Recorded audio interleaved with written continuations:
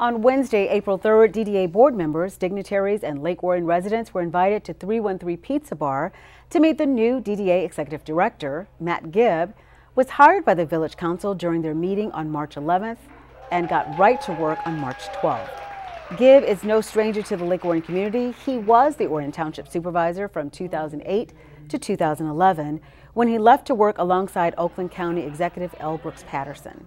Well, one is it's hometown, right? So I've been here a long time, maybe not longer than most heritage families, but I really want to come back and try to make a difference within our community. And we're really at an inflection point. A lot of development's about to happen, but the downtown and the district here, we really have to be careful that we don't lose the identity of who we are.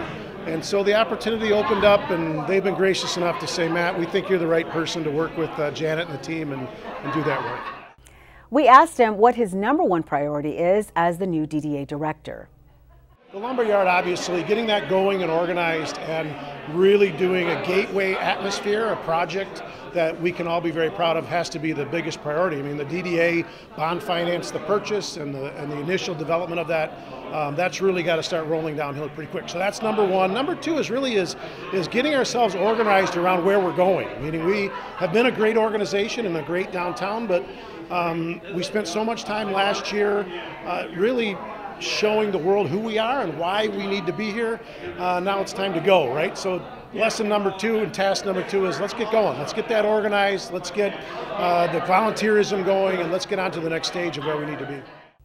Janet Bloom, who acted as interim director following the departure of Mother Malone, was hired as assistant director.